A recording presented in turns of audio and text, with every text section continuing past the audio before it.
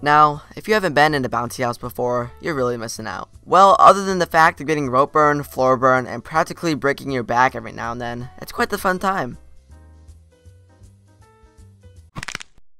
I think my back just snapped in half. For the most part. One of my first ever bouncy house experiences was when my parents decided to get one for my siblings and I. We would invite the entire neighborhood over, and we would be in that bouncy house all day. We played a lot of games in that bouncy house, such as karate. Alright everyone, listen up. Today we shall fight one another to see who the master of this bouncy house is, after all. We also played tag and dodgeball. Dodgeball never went too well for me. So the air blower that was used for the bouncy house didn't like working all the time. All of us would be jumping around, and the next thing you know, the air blower would randomly shut off, and the bouncy house would start to deflate while we were inside of it. After lots of unforgettable memories, the bouncy house soon popped, and we never saw it again. But listen here, my encounters with bouncy houses and blow-ups still aren't over. My school had a special event every year where they would bring in a ton of blow-ups, and all the students get to play on them for the day. My friend and I were quite competitive, and we always wanted to beat each other on the obstacle course race. Hey man, just know that I'm going to beat you. Ha, yeah, we'll see about that.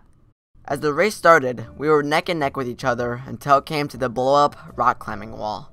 My friend was almost to the top of the wall before I even placed my hands on one of those squishy rocks, and I knew what had to be done. Without any hesitation, I lunged into the air, and I grabbed onto my friend's shorts. I yanked with all my might, and the shorts went with, but my friend's body didn't. Dude, what are you doing? Welp.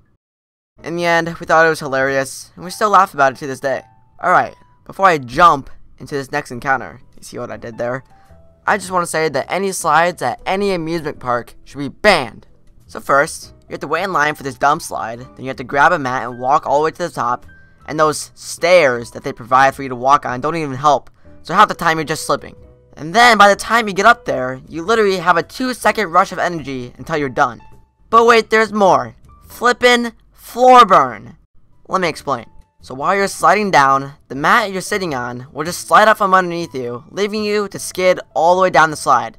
And by the time you're done, the skin on your body is basically gone.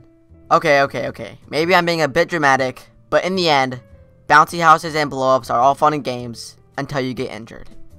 Alright everyone, thanks for watching. I really appreciate it. I want to give a huge thanks to BaggiBoi for doing lines for my video. I can't thank you enough for taking time out of your day to do lines for me. They sounded really good, and I just want to thank you again. I have some quick announcements. Number one, I have a new Instagram, at Naterbug Arts. I'm going to be posting all my art on there, so you guys can go give that a follow. Oh yeah, and I also opened up commissions, so if you guys want to, check those out, there will be a link below to my Twitter if you guys want to, purchase one or something. I don't know. I'm also in the works of getting an actual animation program, and that's going to be Toon Boom. I'm finally getting an animation software, so I'm really excited. Also, one last thing, don't make fun of me, don't judge me, but I got a Fortnite creator code. It's just, it's all caps, Naterbug182. If you want to use it, go for it. If not, I don't really care, but yeah. Okay, guys, that's it. Thanks again to BaggiBoi. I really appreciate it. And thanks for everyone for watching. And I'll see you guys some other time. Alright, peace.